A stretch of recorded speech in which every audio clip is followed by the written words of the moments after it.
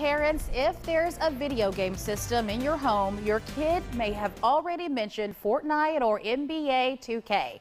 New data from the World Health Organization says you should control the time your child spends in the gaming world. 41 NBC's Tanya Motorzitsky spoke with a therapist about how gaming addiction affects your child's development.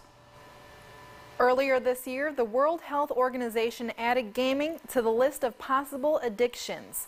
Your kids may be tuned in somewhere in a virtual realm, but in reality, parts of their development are turning off due to gaming addictions. Just go against random people, and that just makes it fun, and all you gotta do is just win. They just see an activity they can do and that they're interested in. Gaming addiction is just like any other addiction where you devote too much energy or time to one particular thing. In younger kids' rooms, like 8-year-old Jeremiah Clark, toys haven't filled his room since he was in kindergarten.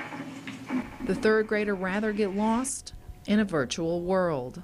Is getting in the way of spending time with friends, and they'll say the time they're with their friends in the game, but that's an artificial environment. Coliseum Medical Center's licensed marriage and family therapist Bruce Kahn says when children don't have face-to-face interaction, it has an impact on their development. Whatever we do in the world to manage our stress, to cope, we need to face the stressors in life. Gaming sort of circumvents that, and you really emotionally stop developing because all your development is happening around feeling good in that moment. While playing video games, you're trying to accomplish a task by yourself to move up levels. Khan says completing tasks is meaningful, but there's more to it. As parents, he says they need to intervene. So symptoms, you'll see irritability, you'll see sort of the rationalizations, all the excuses. Mom of 4, Chantel McCrary, says she knows she can't control what her kids do behind her back, but under her roof, she does.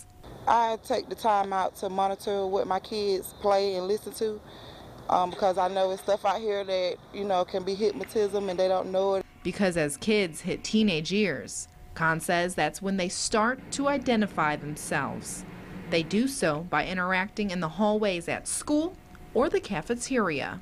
If you're at home gaming, you're not accomplishing that task. Reporting in Macon, Tanya Motorzitsky. Khan says playing the game before you go to bed interferes with going to sleep because after a while, it's like sunlight. He adds limiting playing time to weekends so it doesn't affect your schoolwork, or try to limit them to an hour or so a day. Shelby. Alrighty, thank you, Tanya. Good to know. Also, denial and irritability are some of the symptoms of gaming addiction. Khan recommends monitoring their interactions.